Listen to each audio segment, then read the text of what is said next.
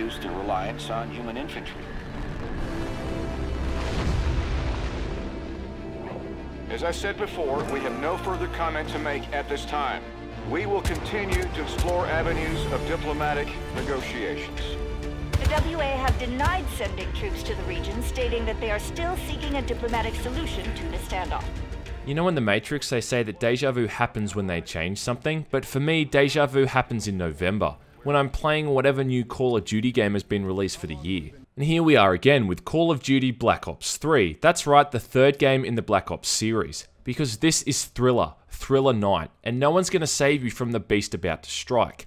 Released for Microsoft Windows, PlayStation 4, the Xbox One, and lastly the PlayStation 3 and the Xbox 360, just to squeeze every last dime possible out of the consumer.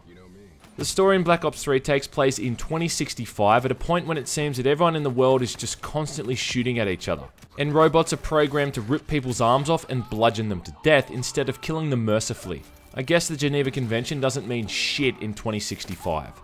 Anyway, you play as one such soldier who finds himself beaten to near death by a robot before being rebuilt as Robot Jesus and working with the guy from Law & Order, before a conspiracy is uncovered involving a CIA operation responsible for the death of 300,000 people.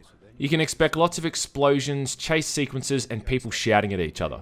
It'd go on to revolutionize a broad range of military and civilian applications.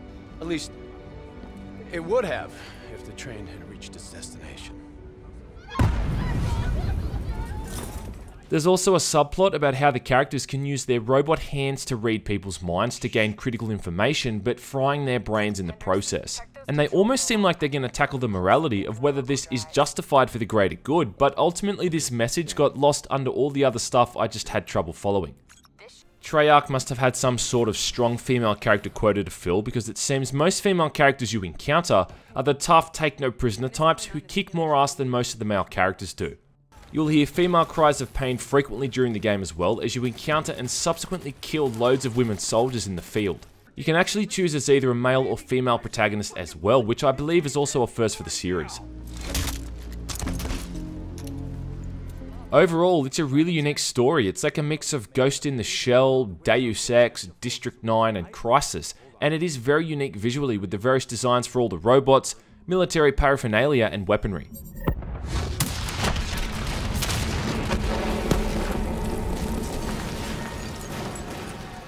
I had no issues running the game on the high settings with practically no frame rate drops both before and after I updated my drivers. But I have seen a lot of people online saying they're having performance issues, but with an i7, a 780 Ti and 16GB of RAM, the game held a steady frame rate most of the time. The cutscenes showcase some superb facial animations and character models, and during gameplay there's a whole heap of cinematic effects during some of the game's scripted sequences. And it also sounds incredible with meaty weapon effects, impactful explosions, and a half-decent soundtrack to boot. I noticed a few murky textures and anomalies with facial animations, but overall it does look quite good. Not as good as Advanced Warfare, but still decent enough. Being half robot, you get access to a bunch of different abilities, what the game refers to as cybercores. These are broken up into 3 different modes, with it only allowing you to choose one at a time. Now this can be frustrating, as modes are either tailored towards fighting humans or robotic enemies. So depending on which mode you opt for, it can leave you lacking when you encounter the opposite enemy type. I found that only a few of these are genuinely all that useful, you know, things like jamming enemies' weapons or causing robots to temporarily shut down, whilst the others felt gimmicky and experimental. The ideas are cool though, like, you know, ripping out a robot's power core and using it as a grenade. But a few of the cybercores are dependent on you being within close range to your opponents, something that seldom happens, particularly on the higher difficulties. And others are so specific that you really have to force yourself into the right situation to use them, compared to it happening naturally through playing the game. Mostly though, they're just not all that effective, considering most enemies die pretty quickly from basic weaponry anyway, including the robots, so playing around with these abilities is often done out of curiosity than necessity. Lastly, there's the expected parkour moves like wall running and climbing up ledges, again hardly a game changer and something that doesn't affect the campaign all that much anyway. The single player mode uses a leveling up system, also able to be played entirely in co-op, though I've yet to even find a match going. Leveling up allows you to access new weapons to use in the campaign and also to unlock new cybercores. Higher difficulties and achieving multiple objectives also increases the XP gained. Like every Call of Duty game before it, there's not really anything wrong with this campaign, it's just got that familiar feeling of been there, done that. There is a couple of cool moments, but it's really just filling up the other half of the package that isn't the ranked multiplayer mode. I think we got it. Looks like it's down for good.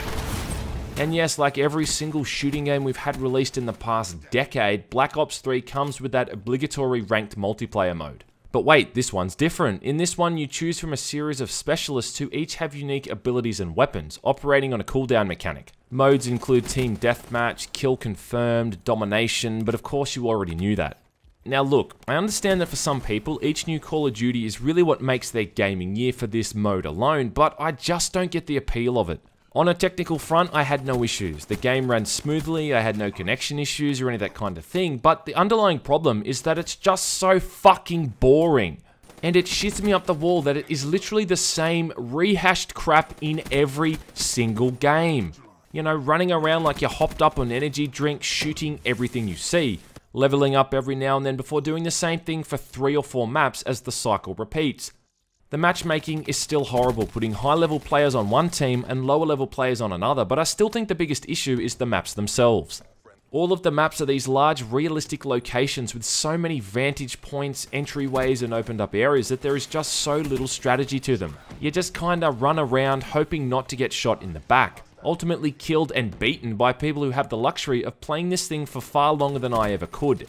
I know I'm both preaching to the choir and also whistling in the wind with this because most people either wholeheartedly agree with me or are so addicted to this mode that they probably hear the sound of hit markers in their sleep. Now look, I'm not insulting the people who enjoy this. If it is your cup of tea, then, you know, more power to you, but don't delude yourself into thinking that Black Ops 3 somehow does anything different, because it doesn't.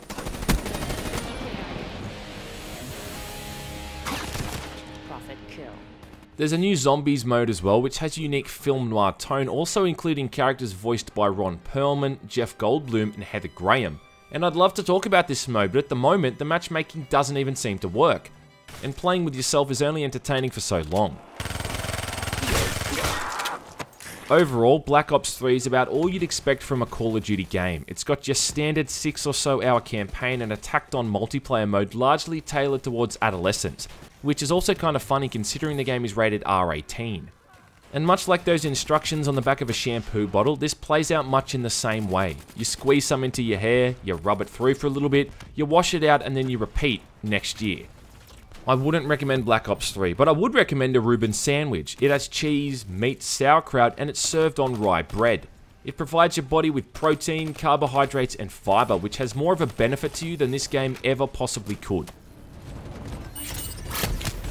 Focus on the turrets. I'll draw their